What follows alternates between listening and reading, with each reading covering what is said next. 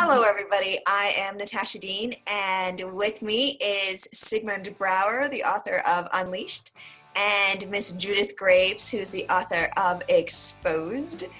And as Sigmund said, I'm the author of Burned, and the three books together are the first volume of the Retribution series, which is a set of books that can be read in any order, and is all about four renegade teenagers who band together to take down the bad adult who has done them wrong.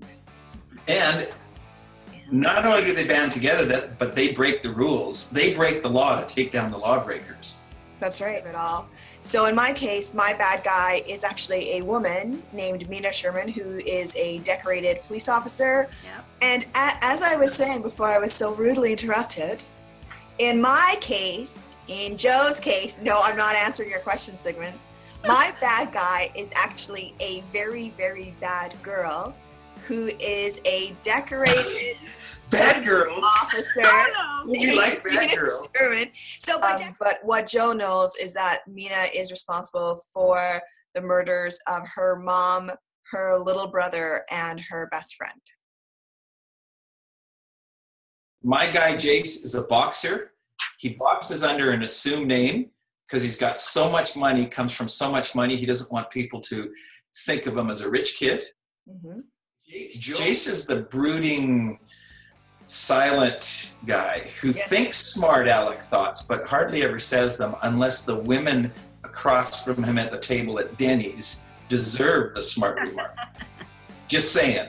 Judith! Yes. Oh, my character, right, Raven, is a car thief. You know, there's nothing really too wrong with that, right? No, not at all.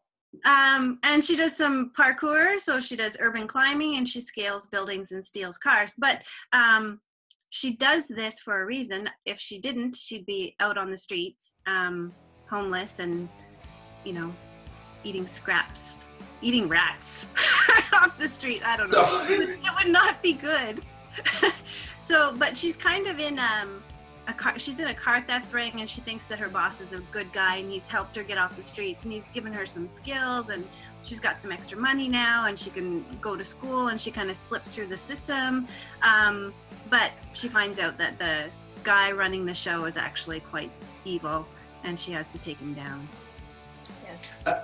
and Judith, physically, Raven has dark hair. Yeah. Hence the name Raven. Hence the She name. does. Yeah. And because of her climbing skills, you know, that name also works because she's not afraid of heights. She can climb anything. Is her dark hair long or short? Long. Yeah. Natasha, your character has an ethnic background. Yes, Joe is half Chinese, half African. And I should say that, you know, we start talking about the fact that she lives on the streets, and she does. She's gone to the streets because they're the best place for her to hide from Mina. But like Raven, Joe she does bad things, but she's not all bad.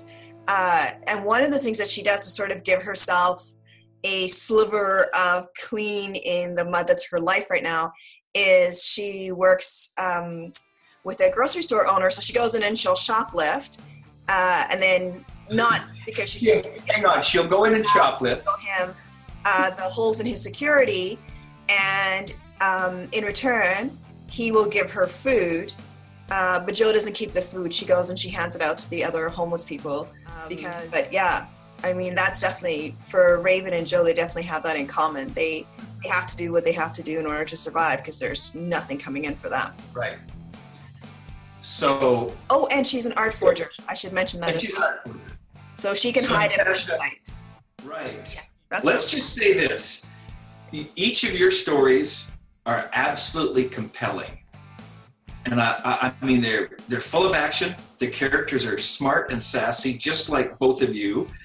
And really, if I was going to choose one of the three books, I'm not saying I'd go with Unleashed.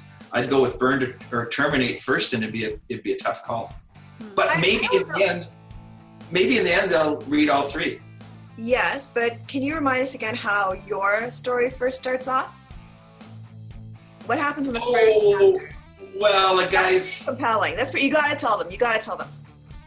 You mean because a guy's sitting on a toilet with his hands duct taped to curling irons that are about to heat up and melt his hands? Yeah, that's a pretty compelling way to open a story. That is. Yeah, so that's why after they read one of yours first, they should maybe get around to Unleashed. Mhm. Yeah. How does yours open? If I remember correctly, Raven is not exactly laying on the beach and curled up with a good book. No, she's climbing a building, scaling a building without any, she's doing her urban climbing, so she has no security measures with her. She's just free soloing this climb. And it appears that she's being chased or pursued by someone. But then I did that writerly thing where you add a twist. And the person who's actually pursuing her is her. Anyway. Was that a spoiler? Sorry. And she's Now you're gonna have to edit. Natasha, as team leader, would you like to call this a wrap? Sure. We just need to go back to the libraries and order our books. Oh, Yes. you mean like this book or this book? Oh, or well this done, one? Judith. Thank you. Yay!